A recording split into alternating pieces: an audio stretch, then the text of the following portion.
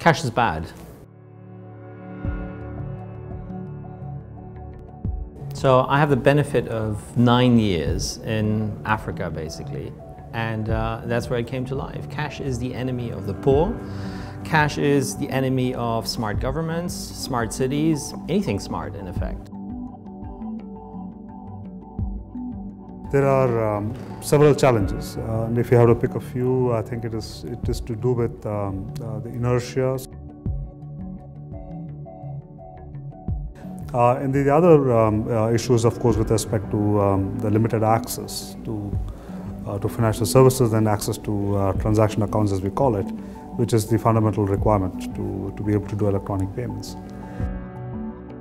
And then the last thing is also to some extent about the lack of availability of products which are designed to meet the needs of the particular stakeholders, which will motivate them to shift towards electronic payments. You know, cashless practices, let's call it, are even better for more effective companies.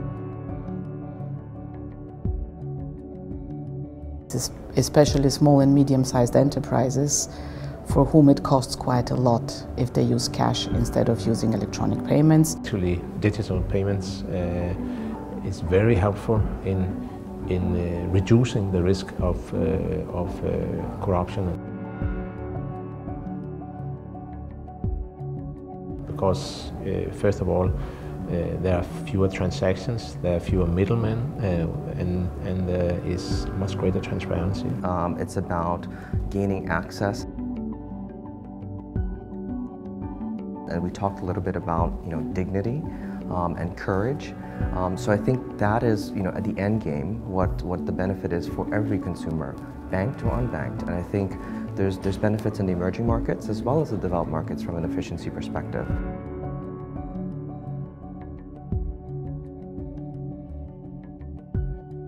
To think specifically, for example, the Mayor's Office of Technology and Innovation is thinking about how do we use the digital revolution, the Internet of Things, to make sure that we empower everyone in our city, not only those who already have access to the Internet of Things, but really everyone in the city. Financial inclusion and is a big goal and an important goal, and technology, we all know that can play can be a great solution to that. What we need to think about, innovation not only in terms of new sustainable energy solutions or healthcare solutions,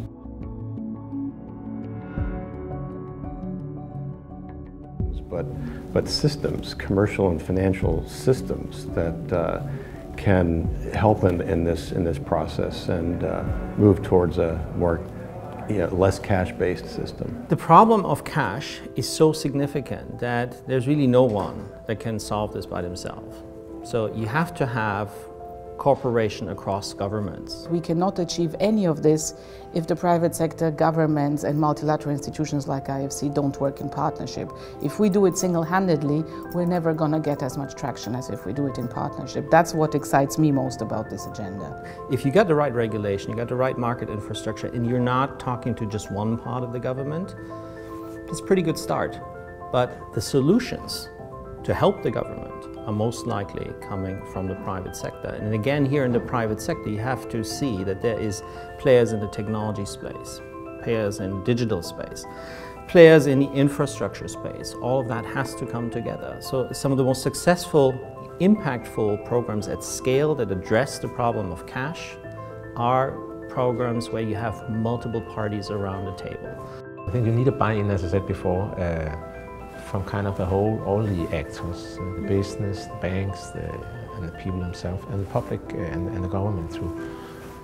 Because if only one or two of these actors are promoting, then you won't get the whole thing. And I think that's been very characteristic of the Danish development, that everybody bought into it. I mean, I think the thing that Mastercard has signed up to, to bring 500 million people into bankability is already a great incentive and a great target, because by Mastercard acting as a champion, others have joined as well. I think we are leapfrogging now, and I've seen Mastercard doing a great deal in this area, and its objective of bringing micro-entrepreneurs into the formal economy is just a tremendous way of leading the way on this. We have been working, and when I say we, the industry, all the players around the world to provide access.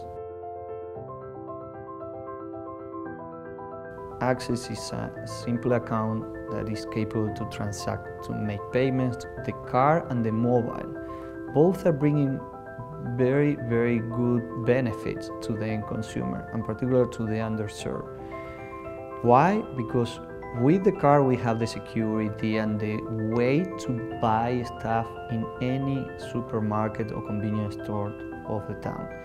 But from the mobile component, I can check my balance.